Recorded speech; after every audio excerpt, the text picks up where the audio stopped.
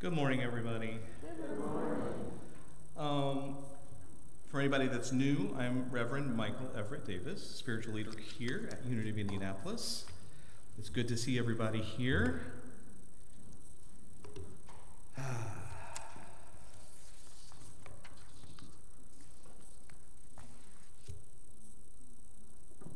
So, first of all, I titled today's talk, The Greatest Gift.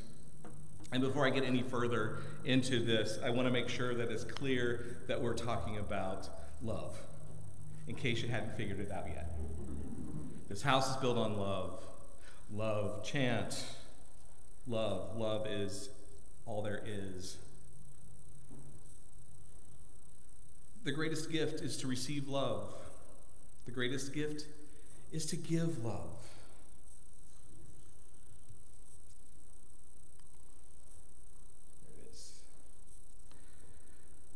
Love your neighbor, love your enemy, love yourself. We know this. We've heard it a billion times. But do we live this? The author of today's daily word says, I aspire to help create a world that works for all. That's some huge aspirations right there. But it's to not do it yourself, but to help create a world that works for all. And the scripture verse that was along with that was Ephesians 4:11 through 12, and they shortened it. The full two verses are, He himself granted that some are apostles, prophets, evangelists, pastors, teachers, to equip the saints for the work of ministry, for the building up the body of Christ. And at the beginning of this particular section in Ephesians 4, this letter that Paul was writing to the people of Ephesus, he says, I beg you to walk in a manner worthy of the calling for which you have been called. Each of us has our own calling, our own unique connection with Source, with the universe, with God. We are each expressions of the divine in our own unique way. We show up in different ways. We all have different talents or unique ways of shining the light of God into the world, onto the world. Some are apostles, prophets, evangelists, pastors, teachers, healers, mystics, musicians, accountants, doctors, actors, customer service representatives, or whatever yours is. Use it in a manner of your highest good. And by expressing the Christ Spirit in us, we build the body of Christ. We are the body, the outer expression of the Christ consciousness. The I am, the divine mind.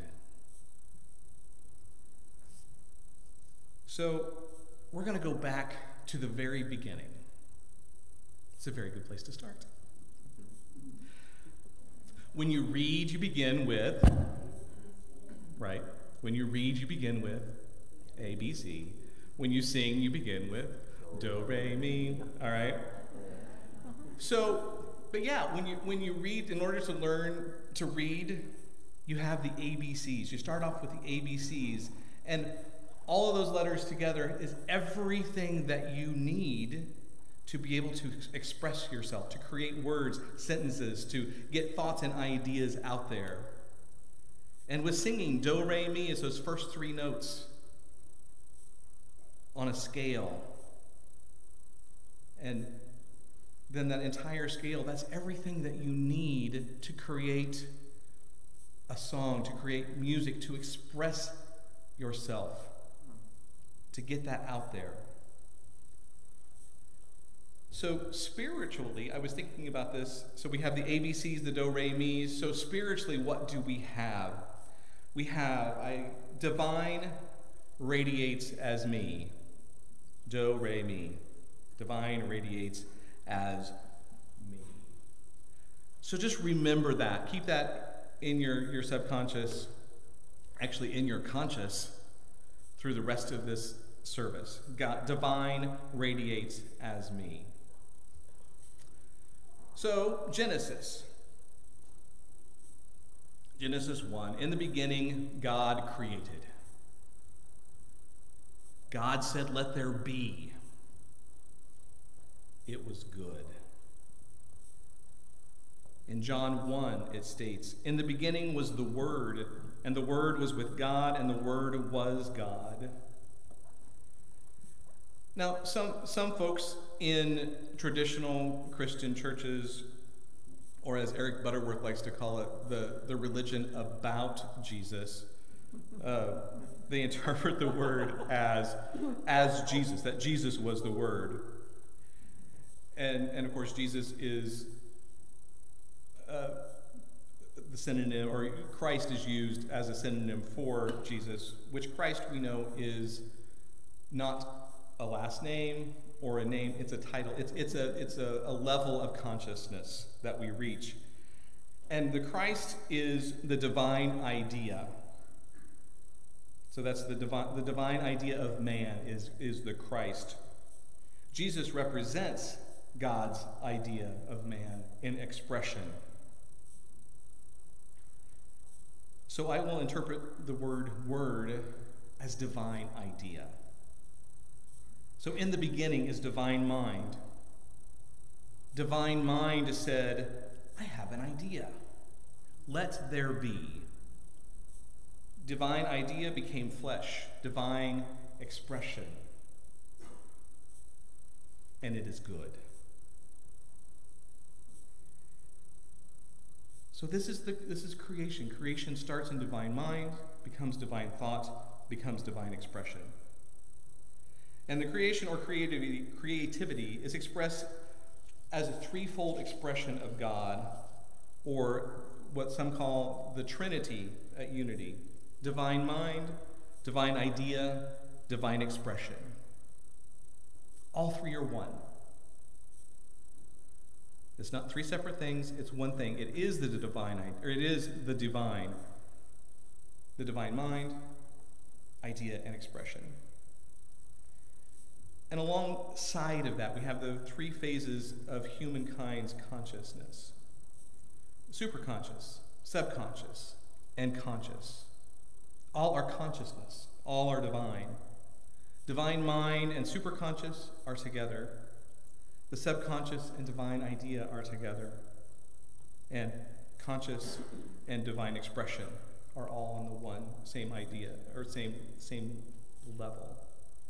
And then we have our humankind. We have the threefold nature of humankind: spirit, soul, and body. Spirit is of the divine mind. It's the I am, the Christ consciousness. And the soul, which is on the subconscious line, along with divine idea. The soul is where we receive messages from the divine, and also receive messages from the world. And then the body, it's what's manifested. It is what we are conscious of, what we focus on, which is then, it's the result of law of mind action.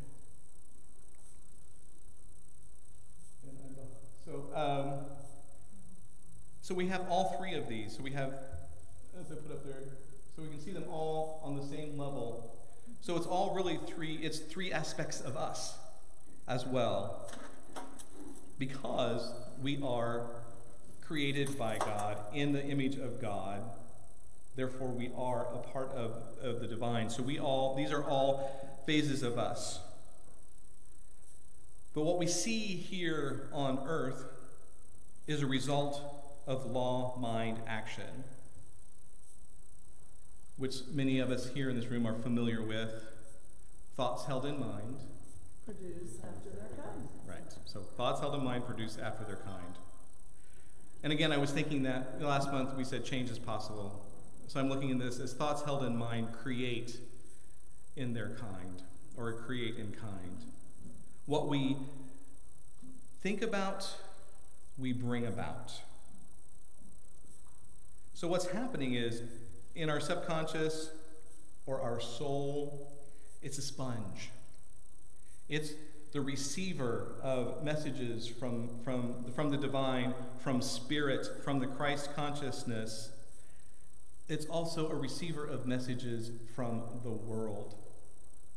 It's the thoughts that are projected out there. It could be error thoughts, those thoughts of less than, those thoughts of unworthy, those thoughts of I'm not good enough, or those thoughts of they are better than I am.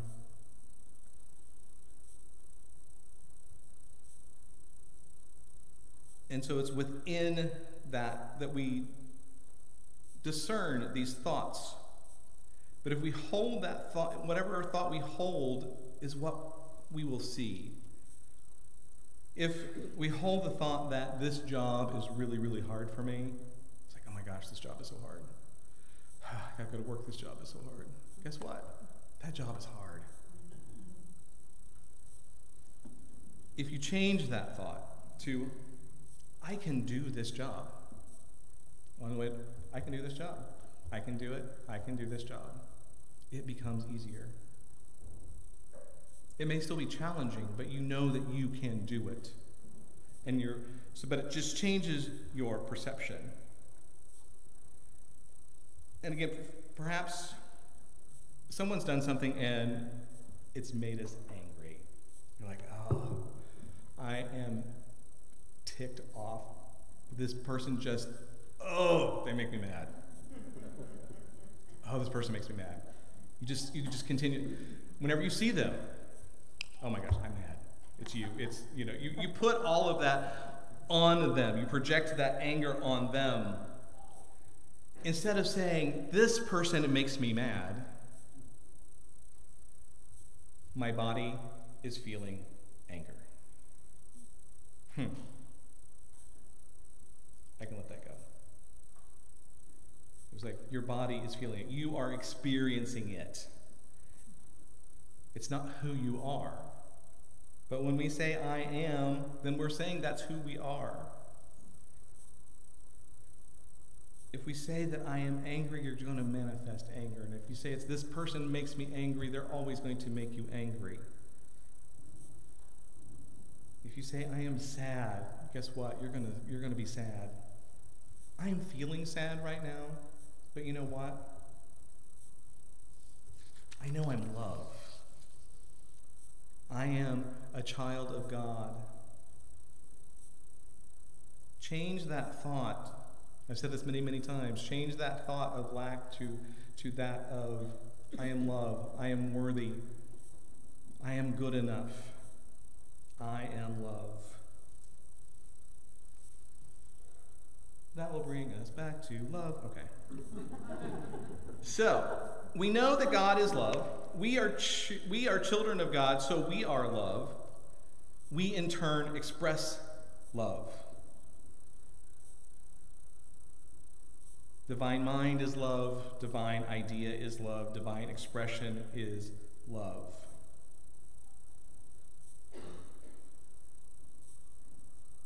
So going back to Ephesians 4, where it said, the calling that you're called to do. Love is the calling that we are called to do. We are the apostles, the prophets, the evangelists, the pastors, and the teachers sent to equip the saints. It is the love manifested or manifesting in us that is building the body of Christ, building and expanding the Christ consciousness that we are divine beings. And I have some quotes here from Dr. Maya Angelou. Love is that condition in the healing spirit so profound that it allows us to forgive.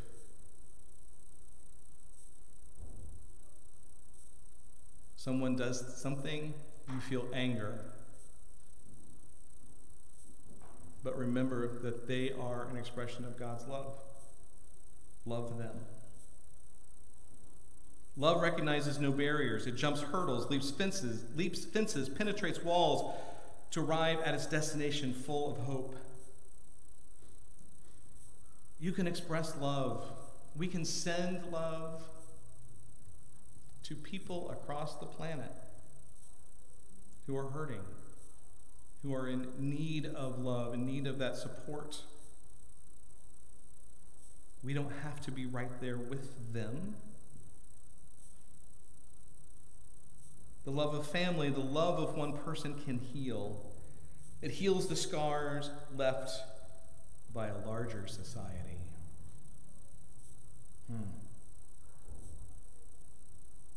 She says the love of family.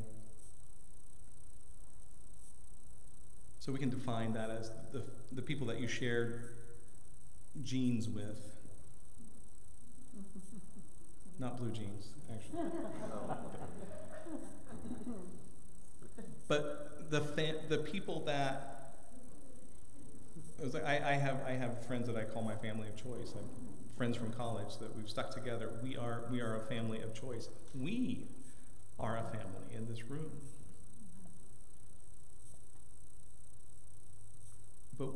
And some have wounds from their previous religions. The love here can heal that.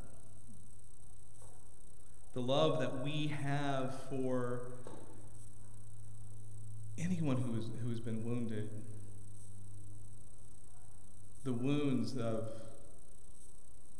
an LGBTQ plus child who is being told that they're wrong, who's being told that they need to change. They're being told that you are not right. Our love can help heal them to know that they are a perfect child of God, just as they are. They are a divine expression. They are what God is doing through them.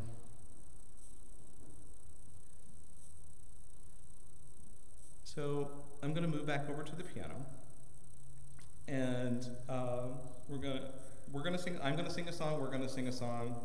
If you want to sing along, you can.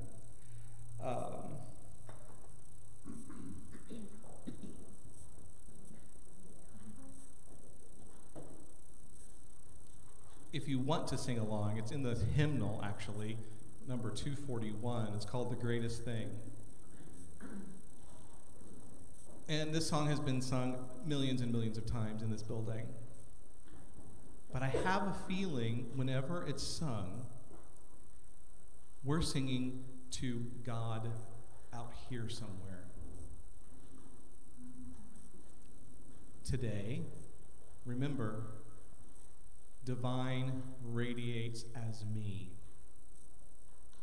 So today, as that divine light of the divine of God, of the universe, we're going to sing it to the divine mind.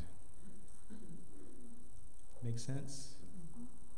So just think of it that way. It is not, we're not, actually, no, I'm sorry. We're not going to sing it to this song is coming from the divine mind to us, that radiant light. So we're not singing to God up here, okay? This is not a separate thing, because we know we are connected. We know our one. This is the divine, whatever you want to call it. God, Spirit, Lord, whatever that highest being is that we are a part of, is singing this to you. You, that individual expression.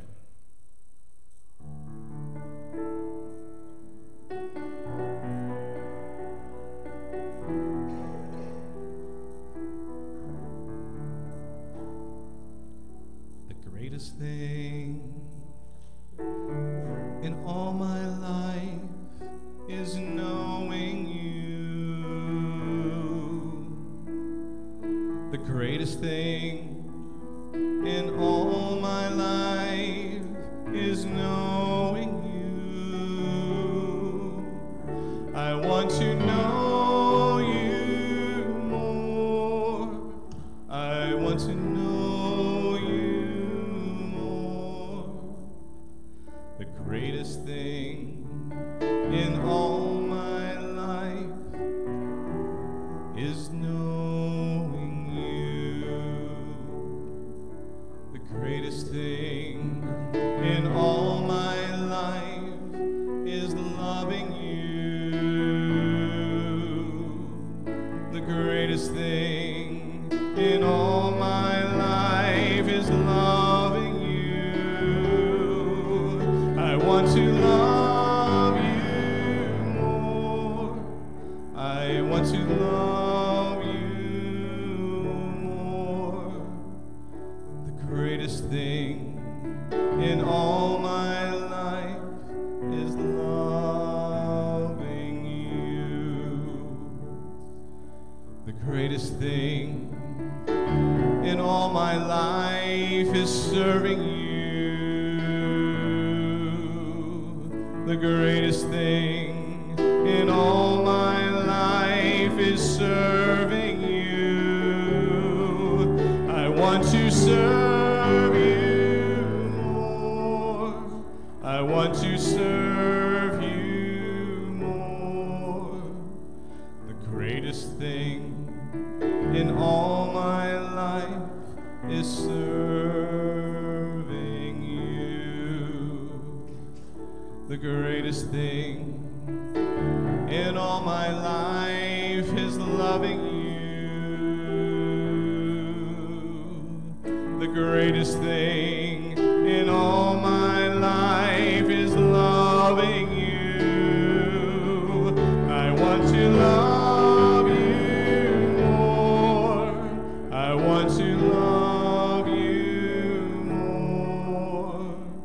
The greatest thing in all my life is loving you.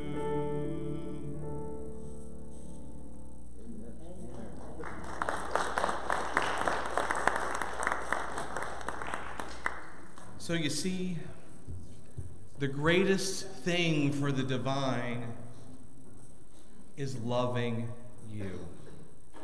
The divine wants to know you. The divine wants to serve you.